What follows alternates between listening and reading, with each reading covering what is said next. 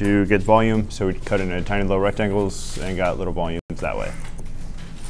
So our second way is we are going to subdivide, but we're only going to subdivide in one axis. So we're going to, instead of make tiny little cubes or rectangles, we're going to make slices, so super thin slices. Of course, you can cut it the other direction instead. I just chose to cut it this direction.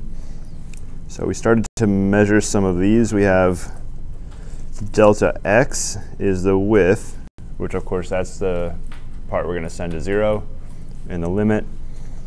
Now,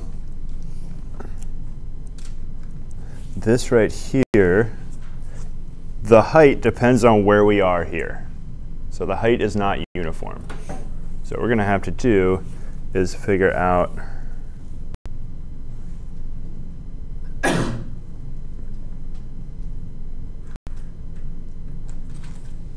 actually, we're going to be lazy and say t of, so our cross-section area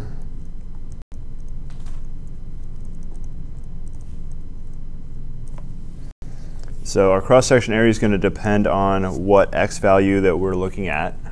So each cross-section is going to have a different value. And we're going to say it's just t of x.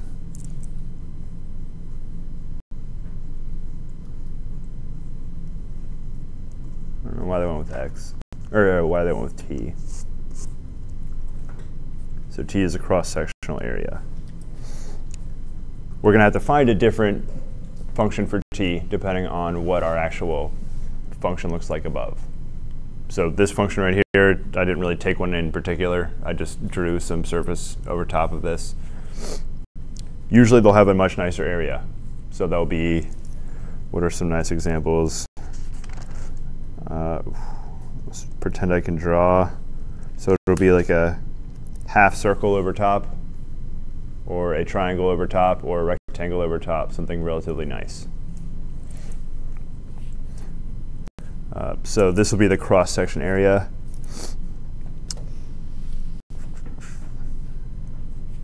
So how do we get the total area? We're going to, total volume, wow. So cross-section area is Tx, so the volume of a cross-section. So if you know the area of the side right here, the cross-section area, you just multiply it by the width, and that'll give you the volume.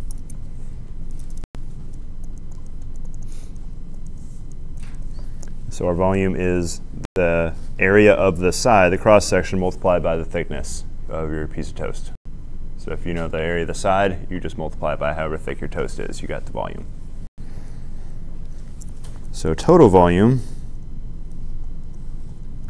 we have to add up all these. We're just going to throw it into an integral. So it's going to be the area of the cross-section. The delta x turns into dx. And you just need to figure out your beginning and ending x values. I want to use the same letters. I think we did a and b before. So we had our small was a and the big was b. So it's going to be integral a to b. So there's another way to write total volume, and this was cross-sections that were parallel to the y-axis.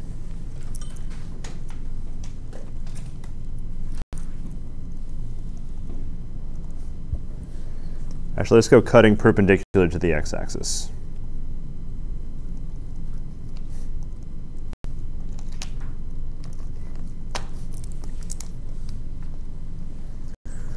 So why is this an x integral? If you look at our cross-sections, when we want to add the cross-sections, we have to move in the x direction. So we start at some small value of x and then move over to a large value of x. So that's why this is a dx integral. In Calc 2, I talked about squeegeeing a window. So that sort of applies here, except your squeegee, if you want to think about squeegeeing a volume, your squeegee is now two-dimensional. So it's a very large plane, and you're going going to squeegee through the whole region. All right, kind of like a scanner or something like some three-dimensional scanner, like an MRI or something like that. It scans through the whole object or the whole volume. So in this case, it's starting, I should say, starting on the left and then going to the right. So you're changing your x coordinate as you do that. So I could, of course, cut it up the other way. So we go front to back or back to front. So if we use a plane to cut it that way, I'm not going to draw the whole shape out, but we'll just cut the base up like this. And this is on the y-axis. And I think we use C and D for 2 values for y. So if your cross sections are perpendicular to the y-axis,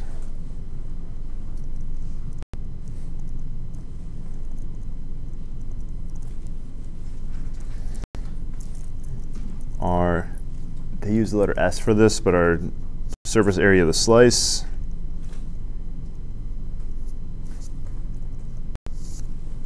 we'll write as S of y. So of course, sitting on top of any one of these slices is some shape, and if you get the surface area, we'll call that S of y. So our volume of a slice, SY, and delta y is the measurement of how thick a slice is. So we get SY times delta y. So our total volume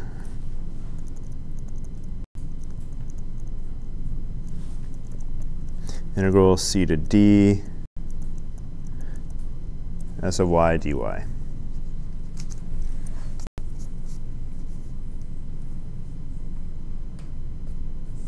So there are 2 forms you could have for slicing instead of cutting it up into small rectangles.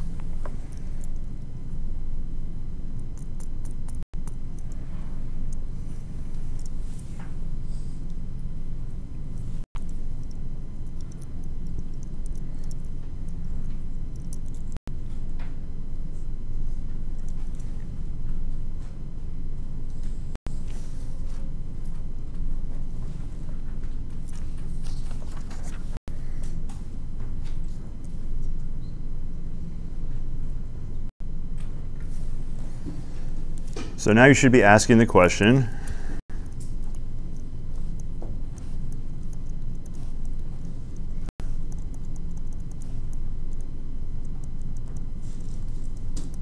where do S of y and t of x come from? He just wrote them down and said there are some functions that tell you this stuff. So where in the world do these things come from?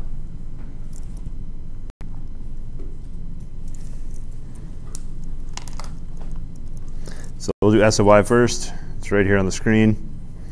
So S of y, I want to know the, what is that? The surface area. So, well, let's redraw this. So I want to know the surface area of this slice right here. So I just took this base right here. There is a base on it. I really just want the surface area, so I don't really care so much about the base right now. I just want to draw a better base than that. So there is a whole sort of back part to this, which I'll draw.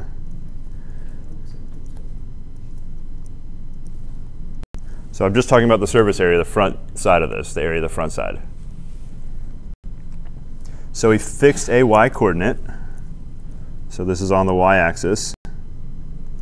And we'll call that y coordinate y.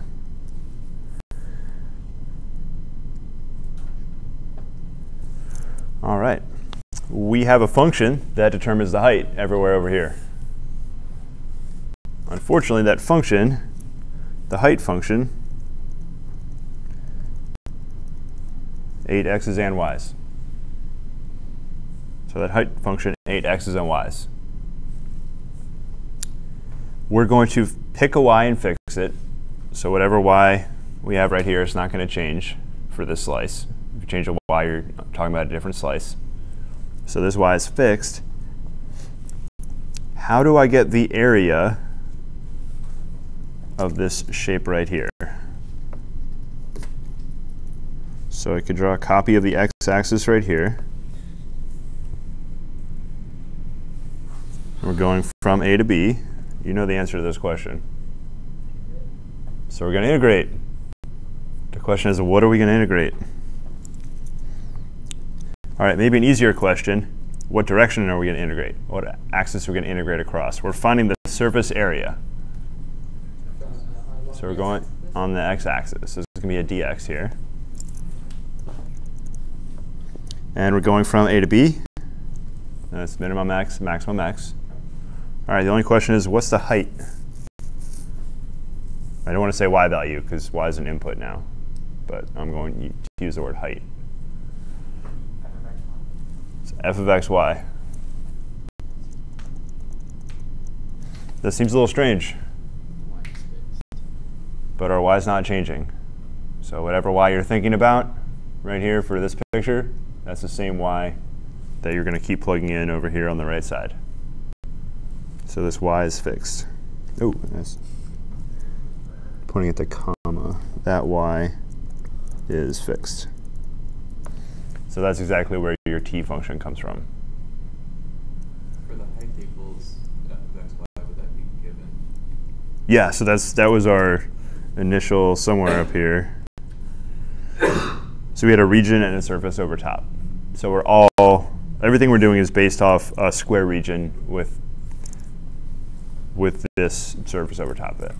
So we have our f of x is the height above any point here. And we're assuming it's positive. If it's negative, you'll just get a negative volume right there.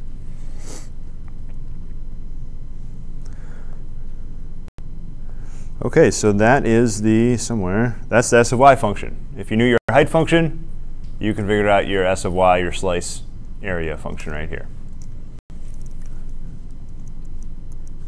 So of course, we're going to do the other slice, surface area.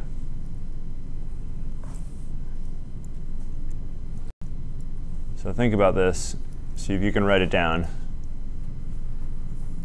It's not that different. Just think about what's actually changing.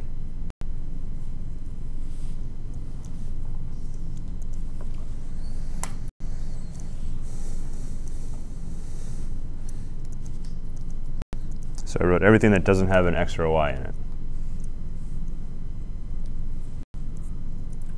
So we're doing our slices the other direction. So I'll scroll up for a second. So now we're slicing on the x-axis. So our slices look like this. And I want to get the area of, let's say, the right side here. So I want to get the side, this area here on the right. It's possible to really draw that. But you're fixing an x-coordinate, and your y-coordinate is going to change. So it's a dy integral right there. Still same x, y. And what is our endpoints going to be? C to D. C to D. All right, so now, as long as you have a height function, you can get the cross-section area function right off of that.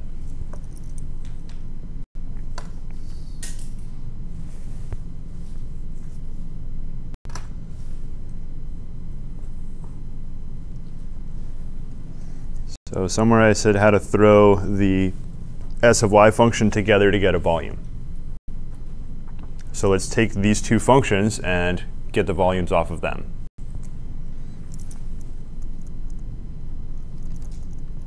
So these are both surface area,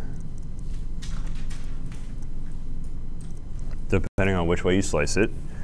So we're going to compute the volume. So the most recent one we wrote down, integral c to d, sy dy. So I'm copying down the total volume at the top of the screen right there. So we add up or integrate all these slices. All I'm going to do is take s of y right here and drop it in for s of y. So I'm going to take our definition of s of y, and I'll do that in blue, so it looks different. So we get integral c to d. And now, instead of s of y, I'm putting in integral a to b fxy dx. So that's s of y. And then copying over the last part, there's a dy at the end. So everything in blue is s of y.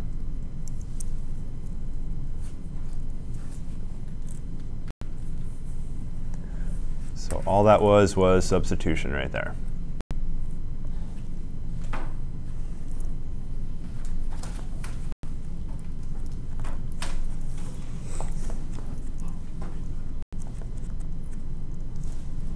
So from before, when we sliced it the other direction, we got integral a to b tx dx.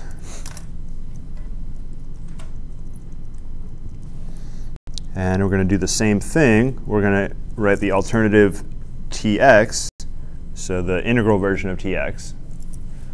And I'll do that again in blue. So it's integral c to d fxy dy. And then copy down dx at the end. Now volume better equal volume. So these two are going to be the same.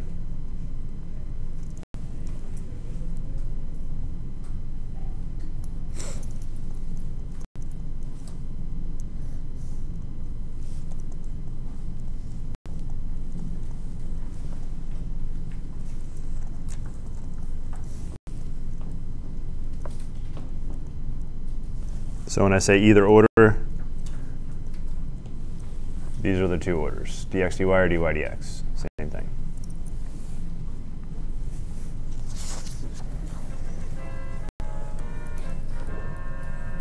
Guess we're done. Yes, so this is the Fubini's theorem.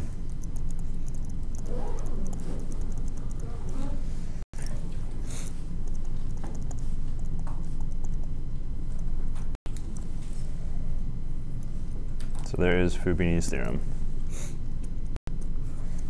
And in Fubini's theorem, you'll see dA is either dx dy or dy dx. It can go either way. There are conditions where it doesn't work, but there are not nice conditions where it doesn't work. So if I give you a nice function, this will work. Weird things like horizontal or vertical asymptotes where something goes off to infinity, that's a different story. So if there's any infinity stuff going on, we didn't account for any of that here. So we assumed our height function was finite, and we're over a rectangle.